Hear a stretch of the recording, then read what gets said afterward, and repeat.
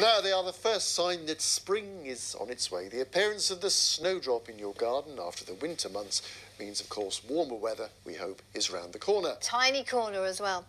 With the mild temperatures so far this year, experts believe that the 2019 snowdrops are particularly spectacular.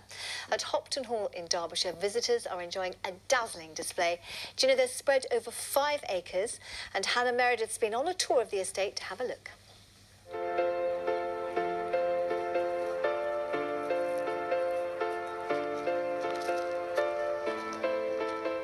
Very impressive, aren't they? It looks magnificent.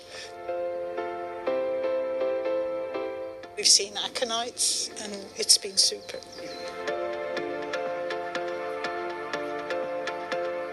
I was invited to come and have a look at the gardens 20 years ago, and they were just an absolute wilderness. The areas that we can see to the right of me were just totally overgrown, so dense, you couldn't see through them, you couldn't walk through them.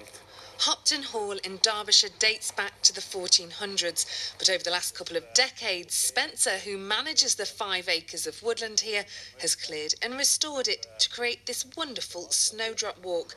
But this year's weather has brought them the best year yet. Rather than it fluctuating from very cold to very wet to then very mild, which they don't know if they're coming or going, but the fact that it's been consistent has meant we've got a very, very good display. Isn't it marvellous? The sun comes out in January and we think, when will the summer arrive?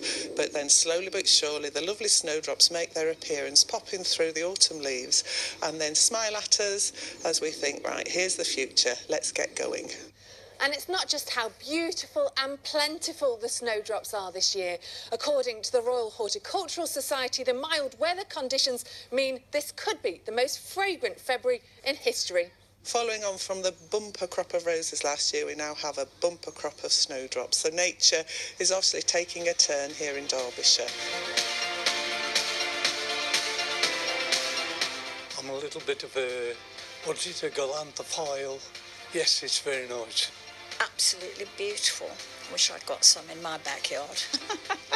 And if you fancy